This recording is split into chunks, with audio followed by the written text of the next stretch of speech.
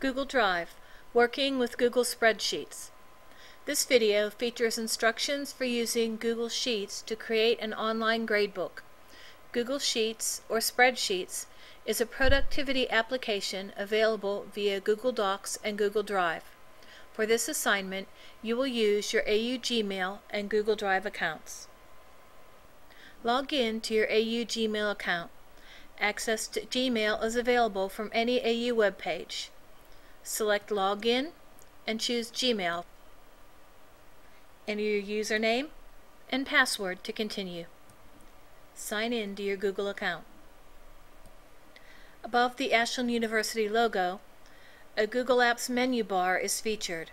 Since you logged in via AU email, Mail is highlighted. Choose Drive to begin. Review the Meet Your Drive information and note featured options to create Google Docs and more is prominently displayed. To begin, select Create and choose Spreadsheet.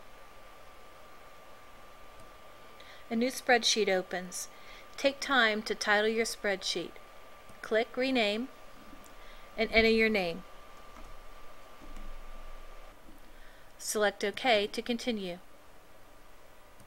Once you've named your gradebook, autosave is enabled. Every change you make is automatically saved in Drive. As you can see, the last edit to this spreadsheet was just seconds ago. Start by entering the required gradebook information into your open sheet. You will need columns for your students' names, 5 assignments, total points, and a grade. Populate your spreadsheet with 5 students, 5 assignments, and point values for each student's assignment. In addition to total and grade, you will need an area on your spreadsheet for the functions of maximum, minimum, and average. There are 2 ways that you can use functions within Sheets. You can choose the function icon or use the menu bar selecting Insert, Function, and making your choice. In this video, I will be using the function icon. To calculate total or sum, select the cell directly below total, function, and sum. Highlight the cells that you want to include and note that they're displayed with the sum B2 through F2. Select Enter on your keyboard to apply. Apply the sum function to the rest of the students by selecting the completed cell and placing your cursor in the bottom right corner. When it becomes a large plus sign, click and drag.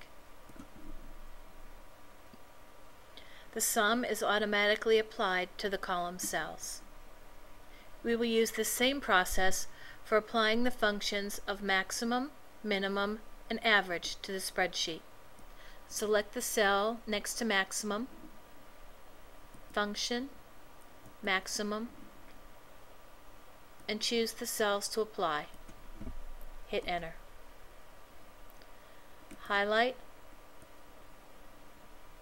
and drag. Minimum,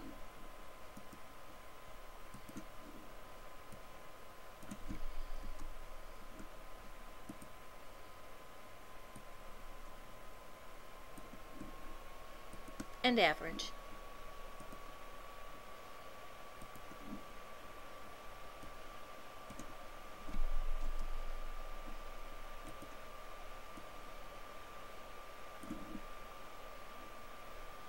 With basic data entered, you are now required to make your gradebook more visually appealing by working with font. You can change font style, size, apply bold, italic, and superscript. You can also change the text color.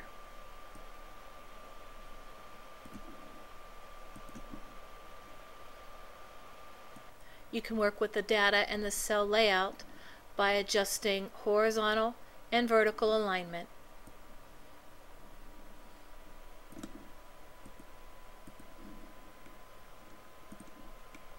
You can highlight the column headers with color. use the Fill option.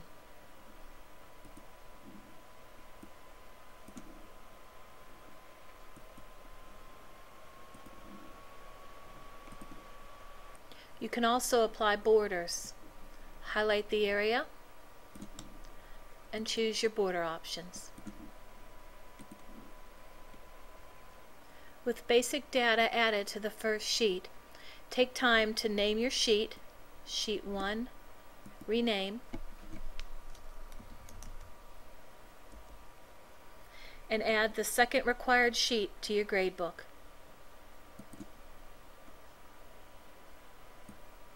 Rename your second sheet,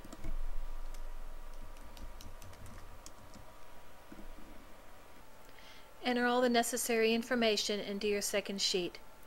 Remember, your second sheet may have the same students, but it will need to have completely different numbers. Your totals from the first sheet should not be the same as the totals on the second sheet. Both of your gradebook sheets need to have a chart to provide a visual representation of the data you have entered. To begin, highlight the data you would like to include. Select Insert and Chart. The chart editor will open and make selections and recommendations for the data that you've entered. Select Charts to view additional options and choose the type of chart that you would like to use.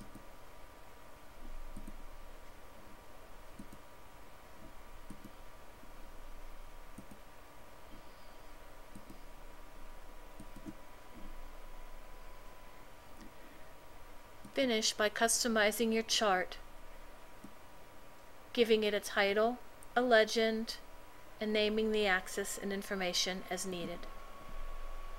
When you're finished, select Insert. You'll need to position your chart away from the data displayed in your spreadsheet. Click to select. When your mouse cursor turns into a hand, you can move it away. Notice that you are able to continue to edit your chart if need be within its new location by selecting the Quick Edit mode.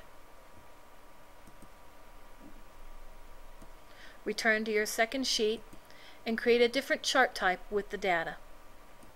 Once you're finished, the final step for this gradebook is to assign grades using an IF function.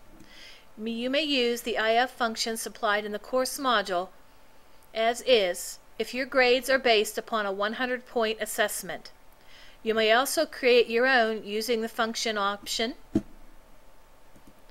It's a more function selection. Or you may choose to adapt the IF function provided to meet your project point values as noted in the course module.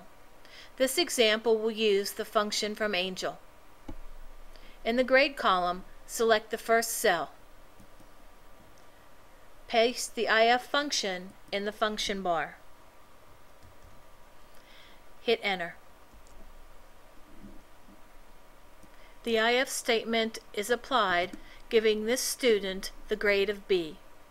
To apply the grading scale to each student, select the cell, place your cursor to the right, and drag.